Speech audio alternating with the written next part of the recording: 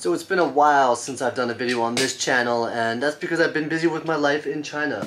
I have had quite a few sneaker pickups, but I mean, nothing too crazy. But this pair I really wanted to share. This pair did not release in China, and that's why I had to get it shipped to me here in China from StockX. And I mean, at first I thought it was a great pair. My friends were like, hey, we'll send it over, but I ended up getting hit with duties. That's one thing I forgot. When you bring in shoes into the country, even though I'm pretty sure this pair is made in China, I still got hit with duties, which was like 100 RMB plus like, I don't know, I think I ended up paying like 350 RMB, maybe 400 RMB for the duties, so close to 80 Canadian dollars, probably like 65, 70 USD on top of what it is. So a little over retail, but anyways, I'm rambling on a bit too much. Let's get into this pair. I'm really excited because I don't know, I feel like everyone from where I'm from that's into sneakers, especially Air Max like I am, you had to get this pair. So first thing, we pop open this box. It's got that green bubble wrap on top. Don't need that. And then out comes, oh, the box popped open already. I don't want to look at it yet because I haven't seen these in hand. I've only seen them online. Everyone I know back home got them. They went to the store and got it. But these are Nike Air Max 95s, the Toronto City Edition, which I'm so stoked. I mean, they couldn't have done a better model. They already did the ones back in the day, and I did not get them. I like them, but I'm not huge into them. If it was an Air Max 90, I would have been blown away all over that. But my favorite Air Max models go 90, probably TN, and their Air Max 95. So this is top 3 Air Max model for me. But anyways, let's have a quicker look at the box. At the outside. It's really nice. I mean, does it really portray everyone in Toronto? You kind of get the idea. I mean, it's just cartoon graphics. It's good. You know, the bodegas, the small mom and pop shops, or small company owned shops back home, they did a great job collaborating with this. I do like this logo here, though. This logo I think is pretty cool. And on the back, you got all that regular Nike branding, you know, all the trademark stuff. Now let's see. Does it say anywhere where it was produced on the back here? Box made in China, fabricated in China. So, kind of sucks that I had to pay duties on something that's actually made in this country. It was produced here, sent out to shops in Canada. I don't know if it even had a US release. And then you buy it, send it back, you're still paying duties on their own country's products. But what it is what it is. I just know for the future, I won't be looking at StockX that much. I just got to get stuff here on the sneakers app, which the Air Max 90 drops tomorrow, actually. By the time this video is out, hopefully I got it. We'll see. Anyways, one last look at the front. Where's the sizing on this? Oh, right there. So the sizing is really small at the bottom. It zooms in.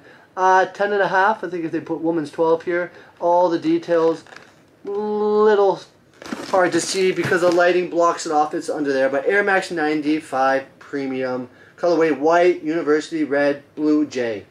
Pretty cool. Oh, and it does say it has the RFID chip inside to stop from fraud or fake, so that's pretty cool. Anyways, pop open the box, have a look, right there, bring it closer. Inside is pretty nice. The paper, plain and simple. They didn't do anything special for the paper. I think, you know, with the paper, it's kind of taboo, but they could have done the whole Toronto city skyline printed on the paper, maybe. I mean, that's just what I think, but anyways, here's the card. Say, rep with every step. Kind of funny people say rep, because rep could also mean replica sneaker, but no, they mean represent the city. There you go. Shoe of the city. City of the shoe. Of the world, sorry. Oh, you see, inspired by the diverse community. I love the colors on it. It's, all in all, very nice shoe. So let's dive into the shoe itself. So right out of the box, got that tag. Got to cut that off ASAP. But anyway, it's verified. It did come from Toronto, the pairs. Like that air bubble. The air bubble is kind of like a red air bubble. Or is it purple? No, it's red. So we got the red air unit. Close. A nice swoosh on the back there. The materials are like cheap suede, but just means I gotta not wear it when it's really rainy out. That toe box there. Utility like really nice and big. I really like the color. It really, to me, this is a Toronto shoe. It definitely looks like a Toronto shoe, Toronto colorway. Good for all Toronto team sports. Going to a Blue Jays game. You can wear it to a Raptors game, I guess. A Leafs game. It's a Toronto shoe. Now, the back. Now, the back in person looks a lot different. I guess it's when you take a picture with the flash, the color changes. But without the flash, it's white. I thought it was like a black. But I guess everyone's using the flash to show the reflective, because I don't know if you can see if you put really close. There is the CN Tower design there. It's kind of like in a reflective 3M ink. I'm sure you can see the line in the middle right there, right? But without doing the flash, it's kind of hard. Let's see if I shine a light on it, if you can pick it up. The phone going. Yeah, no, it's not going to do it in this lighting. But anyways, got a hit of Nike Air on the back. But the nicest subtle hit is on, there it says Air Max. And then rip this one off. This says West End. I'm sure many of you have seen this shoe by now. The tongue is really nice. You got that piece of material running up the top. Inside looks like that.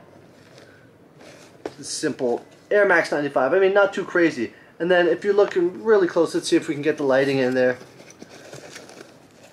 There we go. Oh, a little bit of lighting. That token in there, that is a token that looks like what you see on the Toronto TTC, the subway station, the metros, whatever you want to call it. I'm in China, so we call it the metro right now, but back home we always call it the Toronto subway. So it's a token that represents the TTC. It says valid for Toronto. It's just all in all of the show. Let me take a look at the bottom. I mean, no, you're going to walk on the bottom, so it doesn't really matter, but it's a nice color on the bottom. Okay, so let's get a quick side-by-side. There you go. My wife's looking at these things like, damn, they're ugly. But I like them. Are they my favorite Air Max? No, but I just feel like I had to have them. Being Canadian, being from Mississauga, the suburbs of Toronto.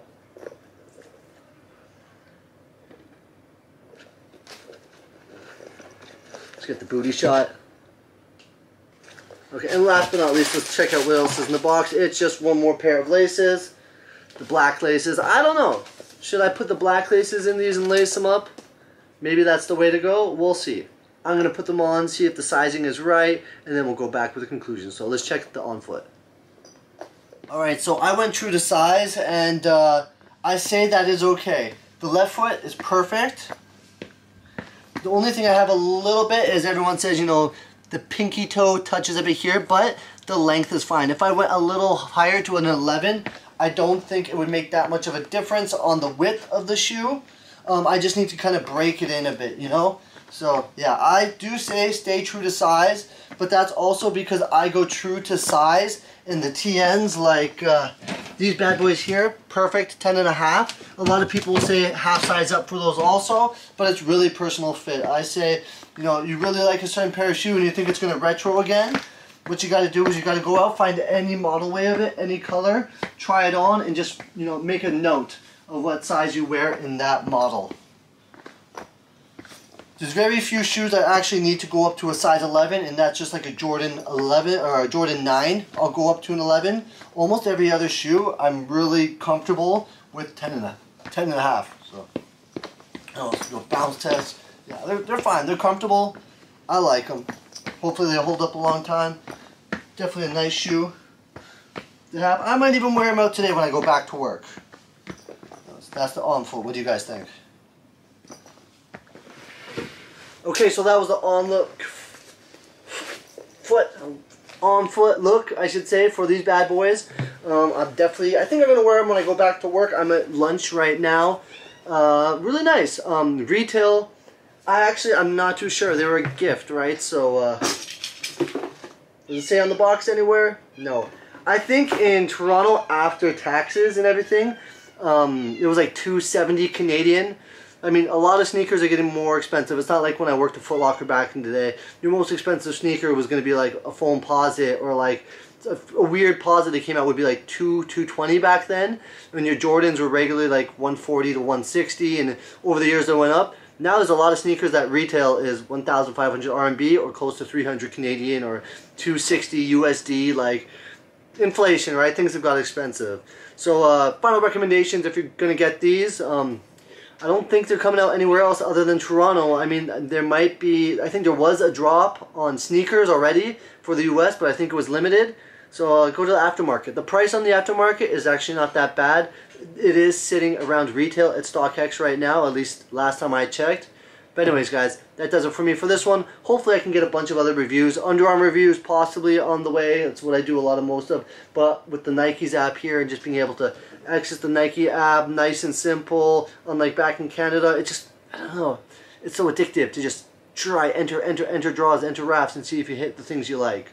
Anyways, guys, that's it for me. Till next time, guys, take it easy.